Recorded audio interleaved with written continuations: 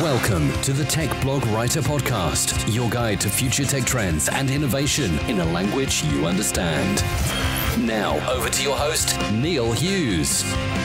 Welcome back to the Tech Blog Writer Podcast. Now, one of the lessons I'm learning from my own personal journey after leaving corporate life behind a few years ago to actually help the global community launch podcasts, ghostwrite thought leadership articles, is accepting that I cannot do everything myself.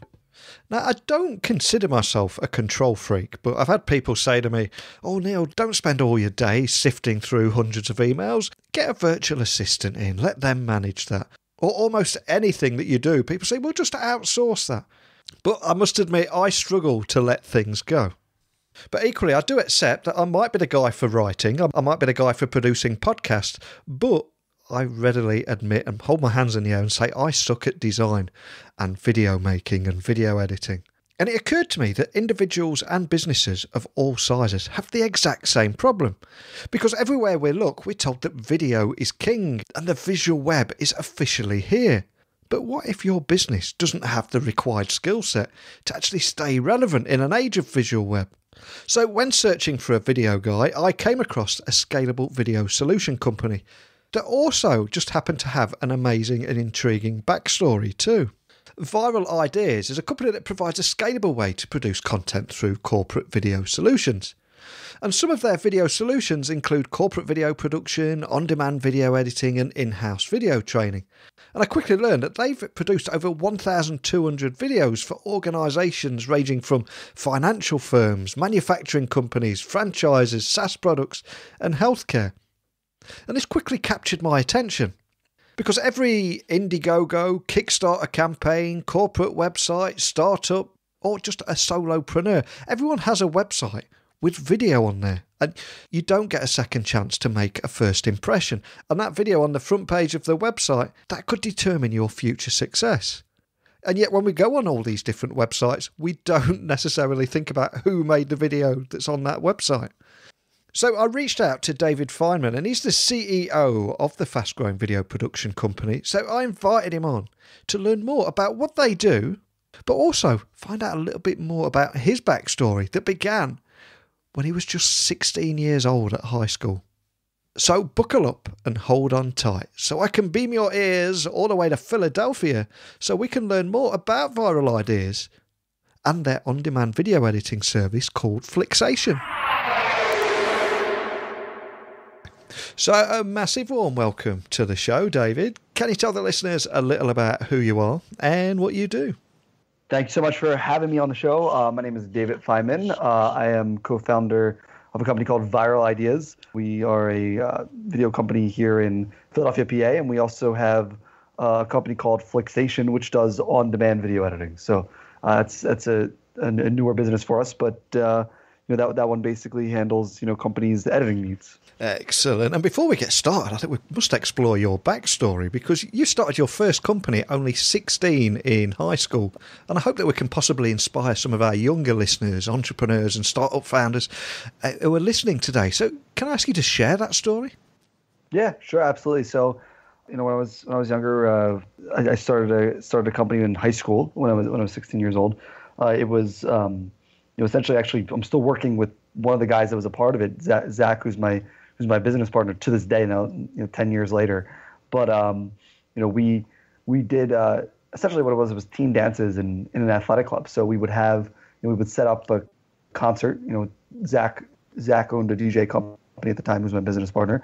And I had this promotion company, and we would promote these team dances in a basketball game. We would have 1,000 and 2,000 kids come out, every weekend not every weekend, once a month to be a part of these, large scale dances, concerts. We had different acts that would come in, different rappers and, different DJs that we would bring in from all over. So it was a good time. It was my first real introduction into business. Man, you must have been one of the cool kids at school, man, as well, yeah? I was a bit of a nerd. We hired the cool kids to promote for us. After 800 interviews, I think you're the only guest that has enjoyed amazing success with a zombie run. Can you tell me more about that? It was a national zombie-themed 5K. we essentially had people dress up as zombies to this basically a Hollywood set that we created, and people would run through the zombie course. We had about 35,000 people do it all over the country. Wow. Where did that idea come from? It was actually a friend of mine in high school and I. We came up with the idea when we were in high school, ended up doing it when we were in college. It really came from, you always run faster when we're chased. We were at a haunted house, being chased after with one of the guys with the chainsaws. We're like, hey, we were both runners at the time. We had both done marathons together in high school. And we're like, hey, we'd run a little bit faster if someone was chasing us with a chainsaw. And that's where the whole concept came to be from. And so a way to motivate people to get moving a little bit and encourage them to be a little bit healthier, through some scary zombies. Love it. And I also read that the zombie run generated $1.4 million in only 9 months using Facebook advertising. Can you tell me more about how you turned that viral idea into a reality? And do you think it's still possible to achieve that kind of success just using Facebook advertising?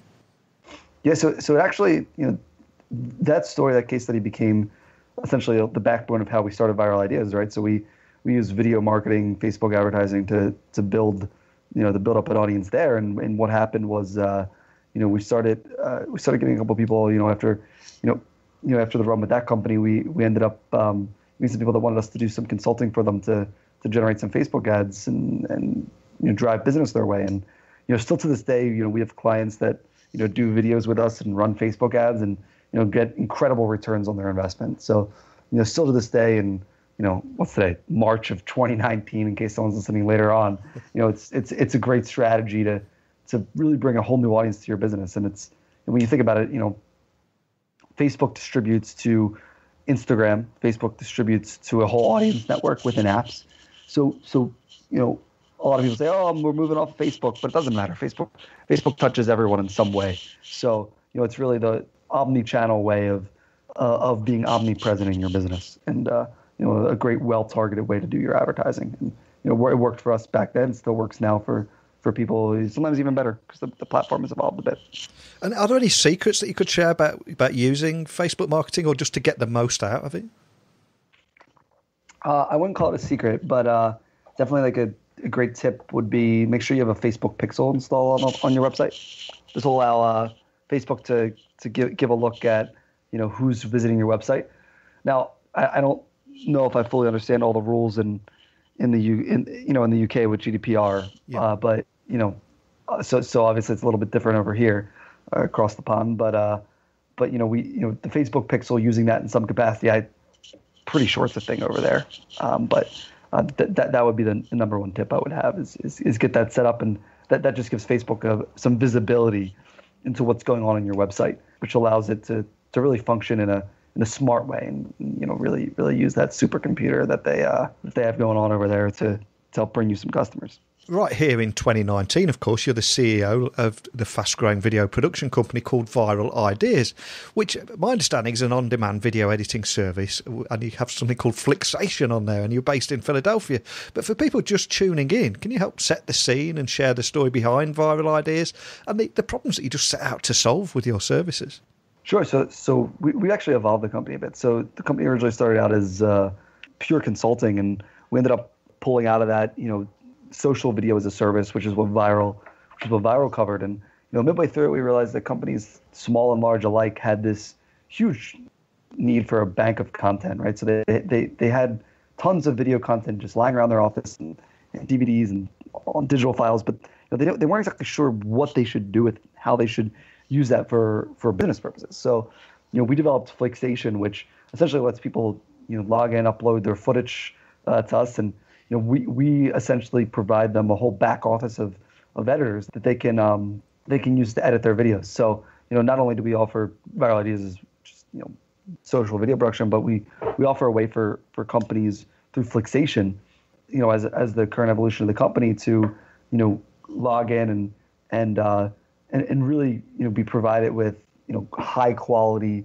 video editors with a creative director included. So it essentially covers that need of hey, we need more content. This internet beast is chewing up content faster than we could feed it, and it covers the need of hey, here's a group of people who know how to edit for social. So it's been working out pretty well.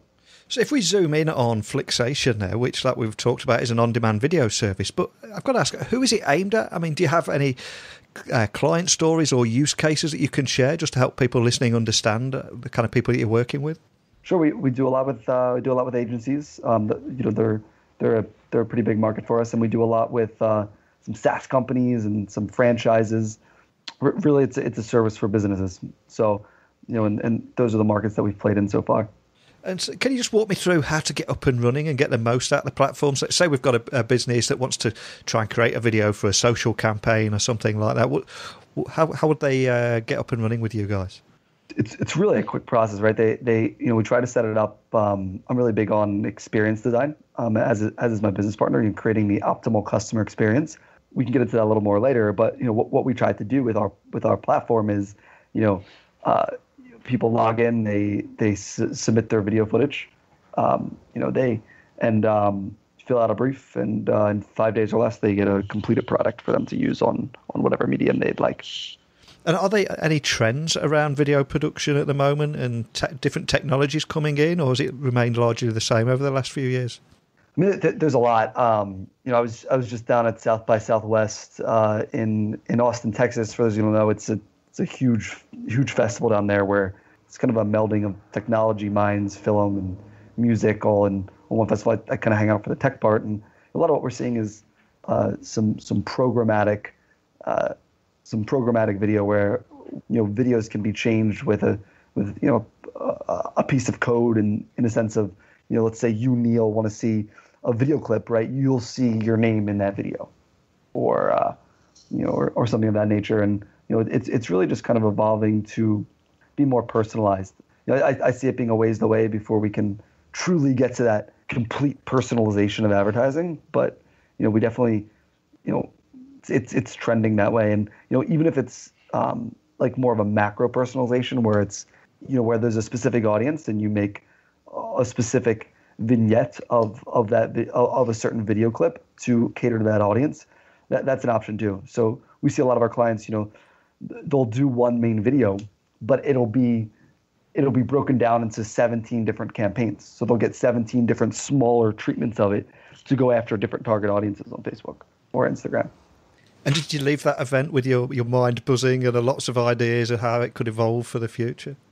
Yeah, of course. I mean, I've been there. I've gone there for 4 years. Every year, it's more and more interesting. So, what's next for yourself and Viral Ideas? Is there anything else you can share with us about the future and what you're working towards? Yeah, sure. I'll share a little bit. I mean, we're always trying to evolve what we're doing to fit both the client and market need. So, for us, we see ourselves building more technology and more around our current product offering to really service clients for the future of what we do. Can't exactly say what that is yet, but we're definitely up to something.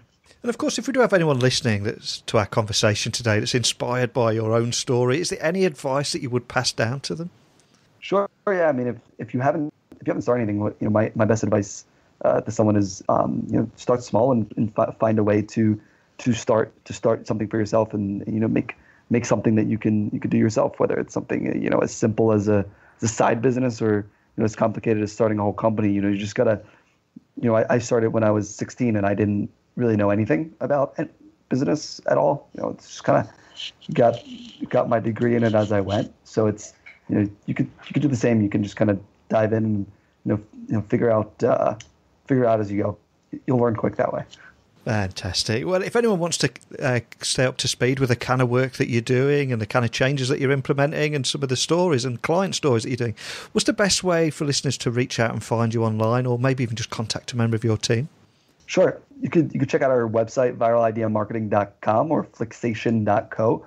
All of our social media handles are there. Also, if someone wants to reach out to me, I'm pretty active on most social media, so Instagram, Facebook, LinkedIn, and I'm happy to connect with anyone there.